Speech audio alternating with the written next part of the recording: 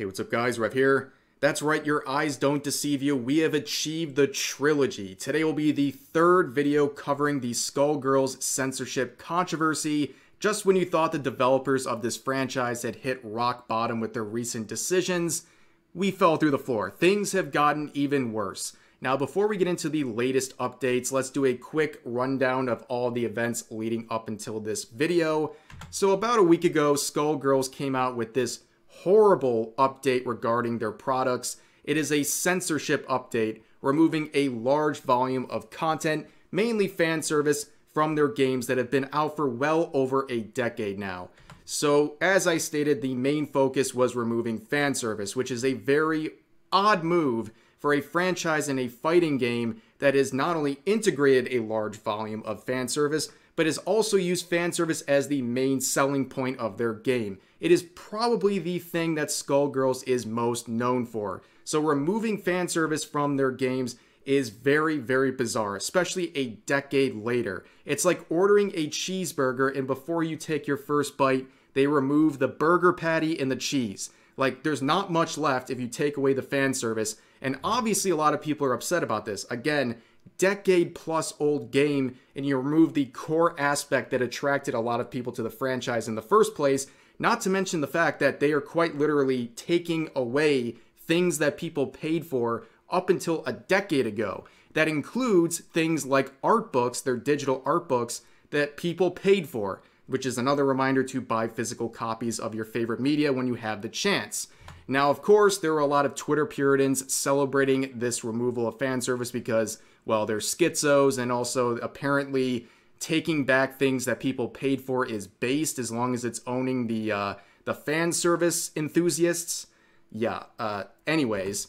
But the real fans were very upset about this, and in a perfect storm where Skullgirls has been on sale recently and costs only roughly, I believe, $2 at the moment, there have been a lot of negative reviews, not only from old fans, but new people expressing their distaste and concern about a franchise removing fan service 10 years after the product has gone out. Right now, we are touching at 5,500 mostly negative recent reviews. It has been a bloodbath, ladies and gentlemen, and for good reason. Well, ladies and gentlemen, I regret to inform you that the situation has managed to get worse. Many thought it wasn't possible, but these leaked Discord messages put the final nail in the coffin. It actually managed to get worse. This contains at least one of the devs for the Skullgirls franchise, and it contains messages that are a direct insult to Skullgirls fans who are upset about fan service being removed. And we'll read them in a second, but yes, this is captioned perfectly. It is certainly Jover, okay? If you weren't already disgusted by their recent decisions, this will make it very clear that you should not support Skullgirls. So who is this person in the messages? Well, this is one of the developers of Skullgirls, a person named Aatrox. Now, we're going to see them in these messages right here. They are replying to a person named Miyazaki. I'm not quite sure who that person is, but we certainly know that this Aatrox person is one of the developers of Skullgirls. So Aatrox begins by saying a lot of the original team went on to do their own thing, like Richard, Alex left, blah, blah, blah, blah, blah, blah.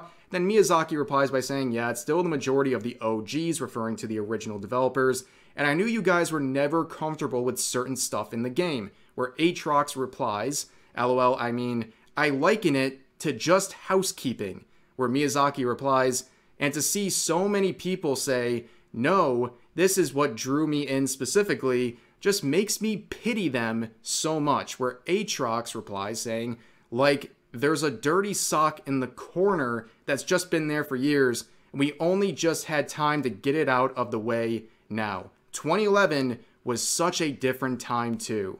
Yeah, a better time. 2011 sounds like a much better time where we weren't freaking out over pixels and removing content from games that people paid for to impress people on Twitter. This is a game that fostered fan service. It profited from fan service. It promoted itself on fan service, and that's what drew a lot of people in. That is a very obvious reality.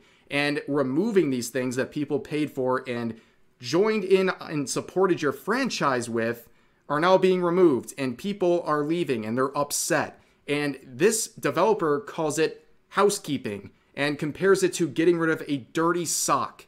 Calling your fans and your customers dirty socks that need to get out of the way. Are you kidding me? Like, this is such a terrible, terrible look. And honestly, anyone still supporting Skullgirls after this, like, you're a chump.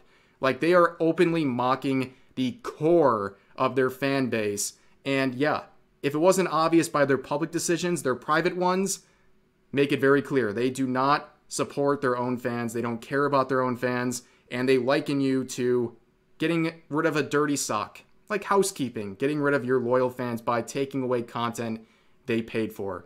But moving on, I think it's just over. Okay, I don't think there's any reason anyone can stay here. It really is that bad.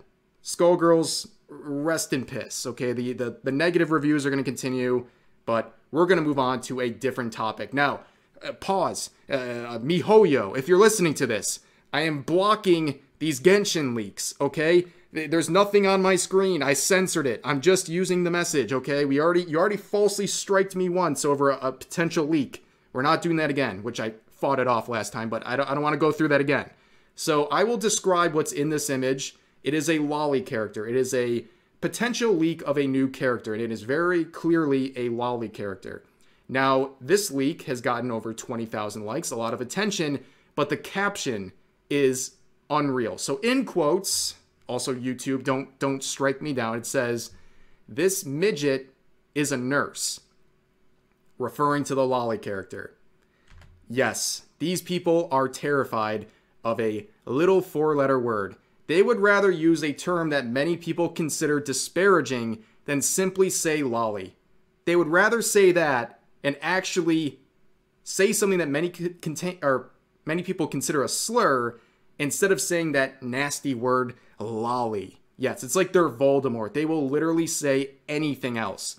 And it is absolutely hilarious to me. You can see replies to this.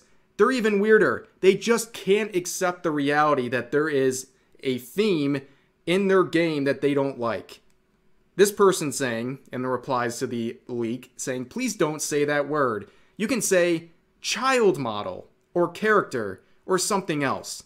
Yeah, that sounds a lot less weird. Child model. You would rather say child model than lolly? That sounds a whole lot weirder if you ask me.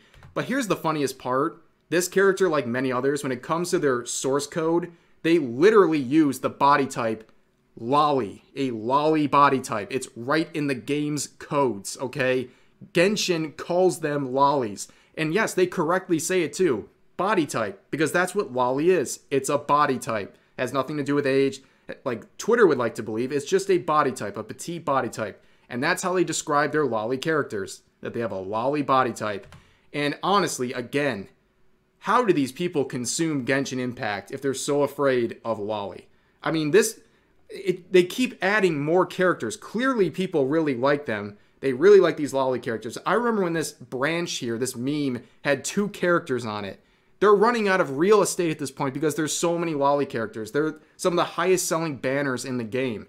But nonetheless, more Twitter freaks, in particular Genshin Impact related ones, providing us with free content. So we got to be grateful for that one. They're always giving us some free content. So I thought that was a funny and more lighthearted follow-up to the Skullgirls drama, which hopefully is over. But yeah, that's going to do it for this video. I appreciate you guys hanging in there and watching the video, and share your thoughts in the comment section down below. Hope you guys enjoyed, and I'll see you next time.